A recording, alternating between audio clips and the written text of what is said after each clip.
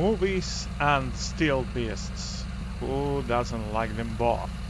So the new patch or upgrade 4.023 was released a few hours ago, I believe one day ago, and this new version includes a very interesting camera control system, which I'm going to show how to use it in the next few minutes. Stay put.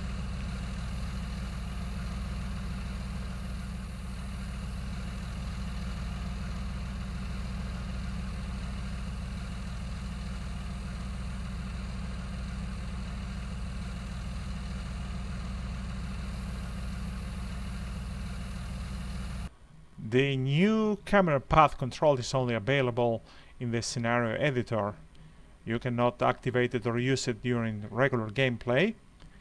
And the idea is just to make movies, I suppose, or make some very engaging type of movies with a lot of cinematics and different points of view. So right now I'm here in the editor. I have a platoon of Leo tanks, which are pretty much in the middle of nowhere over there, near a town. The map is near Hameln, I believe, in Germany. So I'm going to start this scenario right away. I'm going to save this guy. It's going to load. I'm sorry for the speed. It's actually very slow in my computer, the scenario loading. Have to upgrade this computer. So I'm here in the interface to start. As soon as I start, I get into my tank point of view, which is the one that I am command of. Alright, but that's not what I want. To use the camera, you have to be in an external point of view. So I'm gonna go F5, right click, view, and this will activate an external camera right there, which you can pan and you can move. And this was useful to make some movies. In particular, you know, the up and down action was pretty much very discreet and very choppy. You cannot use it.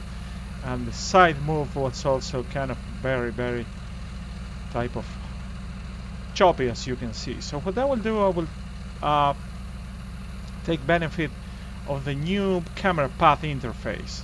To activate it, you will press Alt spacebar, and boom, there we go.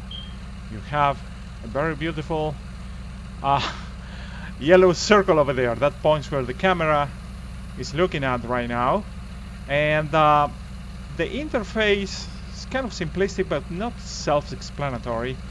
There is a time slider over there, which defines from 0 to 100 seconds where the camera is going to be looking at. You have this plus and minus, which define the different points where the camera, where you want the camera to be at different times. So by using that combination, you would be able to say, well, this is going to be my time 0, so I'm going to press plus, and you see in the bottom left, the keyframe was added.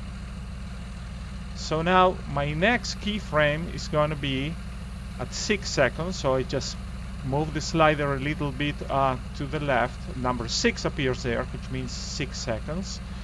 And then I'm going to move into my next point of view, where you want the camera to be at 6 seconds. After you have done that, you can press the plus button over there again, new keyframe. And I just want to show you how the graphical representation of the path that we just created looks like. And whoa, there we go. You see, starts here, goes through the white arrows up to there, and you have some nice rays or trace rays showing you where the camera is going. And to see how the camera works, you can just play here and you will see the animation going on over there. Beautiful, very smooth, very nice, except for some choppiness due to my aging computer. And yet again, to make your movie more beautiful and not to show that interface thing over there, of course, you can press again Alt spacebar and the thing will disappear, and there you go. You have a final render what the camera looks like. You may notice too that the camera path is cyclic. It goes back and forth, which means that, well, you know, you have to be making every scene based on this, and then, you know, choosing a different type of camera, etc., etc. Another important feature is that you can save your camera path in case you want to use it, in case you created a very complicated type of camera path. You can save it and reload it again, and the camera will follow exactly what you instructed it to do. It will start and end at exactly the same points.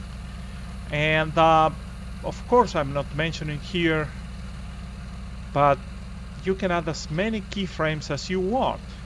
Let's say right now that at time, I don't know, maybe 10 seconds. Let's move the slider up to 10 seconds.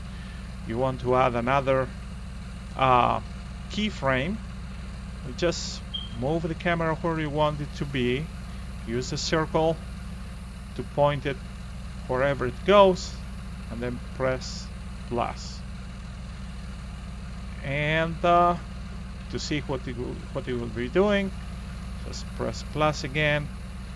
And this is something that you have to be careful with. As you notice, the camera is pointing into certain places that you may not want it to go. See how it goes from here, then it's pointing over there, that hill, then coming back over there.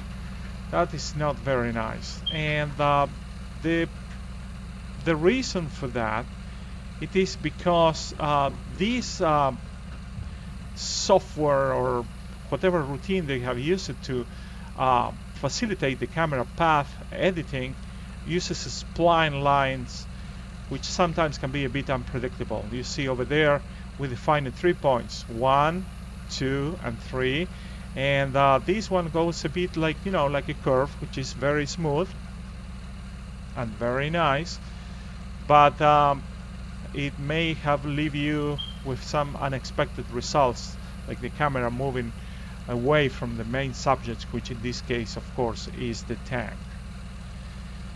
And that's pretty much it. That's how you use it.